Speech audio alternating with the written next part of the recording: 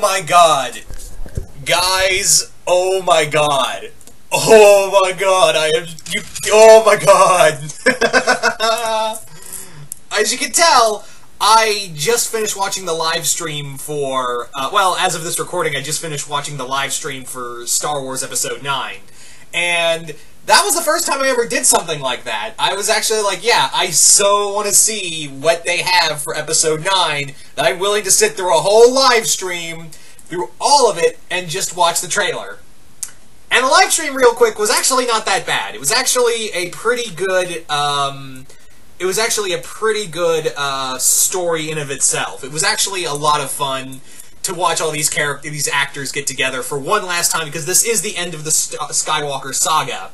It's not the end of Star Wars, it's just the end of Skywalker, of the Skywalker story.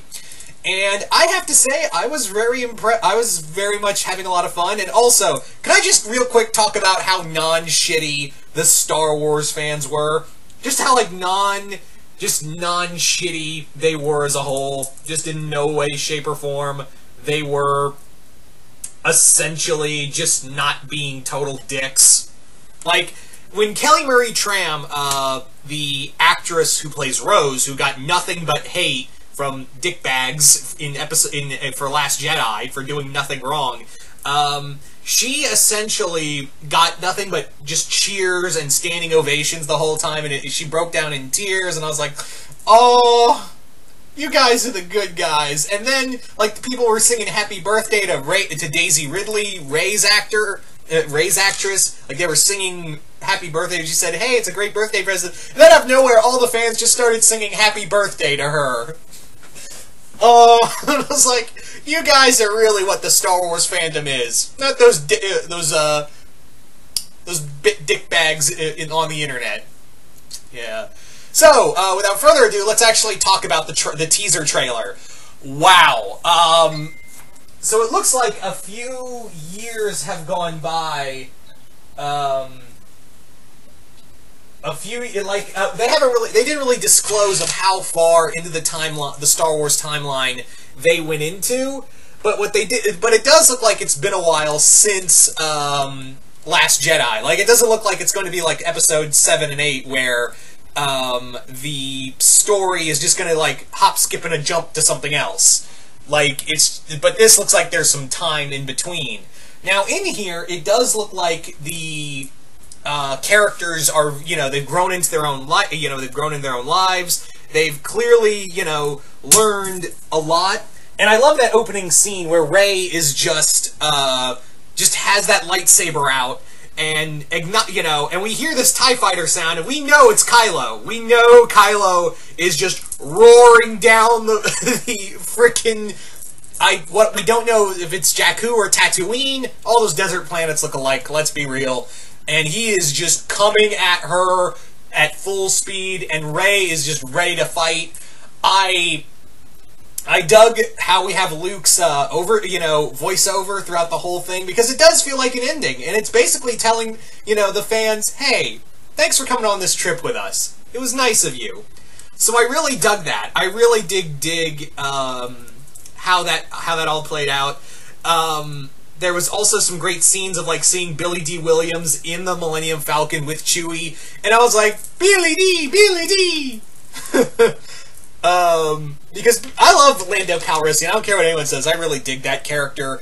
Definitely one of the stronger points of the Han Solo movie was Donald Glover's performance of Lando. So it was nice to see Lando get a lot of love. It was really cool to see him get a lot of love in this film, as well as in the live stream. He is still as smooth as he was back then. I will tell you right now, he is still as smooth as he was back then.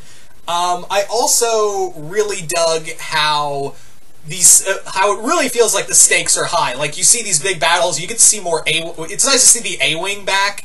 I loved all just the scenery. J.J. Abrams, while I do have my problems with Episode 7, I still think that, I still think those scene setups, and some of it, are just breathtaking. And it looks like that's going to be the same here, where this could actually get an Oscar nomination for at least cinematography. I think it might at least be in the running for cinematography from just this teaser alone. Don't quote me on that, I'm just saying.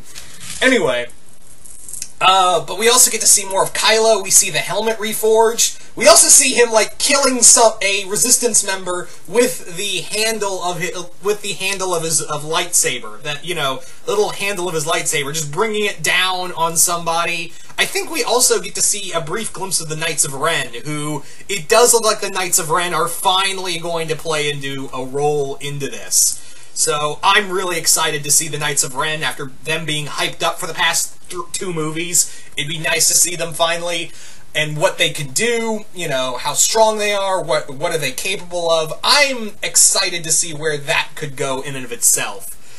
I also just love the aesthetic of it. I just love looking at all of this. This is how a teaser trailer is. And then the unexpected happened. Like, the total unexpected happened. And it's kind of funny, before I go any further, this is a big thing, guys. This is a major thing we gotta talk about. So, in the before in the live stream, they were talking about this ultimate evil they'd have to face. And I was like, oh, Snoke's back. Okay, I like Snoke. He was an interesting villain. Maybe they'll do more with him. I wish his death meant something. But then at the end of this trailer, we hear a familiar laugh from a familiar Sith Lord who ruled the galaxy for 30 years. That's right, ladies and gentlemen. Emperor Palpatine, Darth Sidious himself, has returned from death. Yeah. Now, if you are like a previous EU fan, like the previous extended universe fan, then you know that this is nothing new for Emperor Palpatine. Palpatine, in the original continuity, in the Dark Horse continuity, I mean, managed to survive death via clones and implanting his soul into these bodies. He even attempted to do this with, I believe, one of Han and Leia's kids. I think it was Anakin Solo he was trying to do this with, but yeah. So yeah, Palpatine has escaped death so many times he's like a goddamn cockroach. But yeah, I didn't think for 1 second that they were going to bring Palpatine back. I didn't expect that. Now, for those who don't know, Palpatine is actually my favorite Star Wars character. He's one of my favorite villains, period, and like I said, favorite Star Wars character, because of just how, like, he won. Like, you know, no villain gets to say, I won, and hold on to that power for as long as he did. Yeah, he did lose, and now it looks like he's back, and now I'm wondering how he's come back. That's the big thing, is like, how the fuck did you come back from that? So yeah, could it be that they're gonna take, like, the cloning route, or are they going to take, like, a different route with, like, more force? Has he become, like, actual dark side energy, or has he learned an ancient Sith maneuver?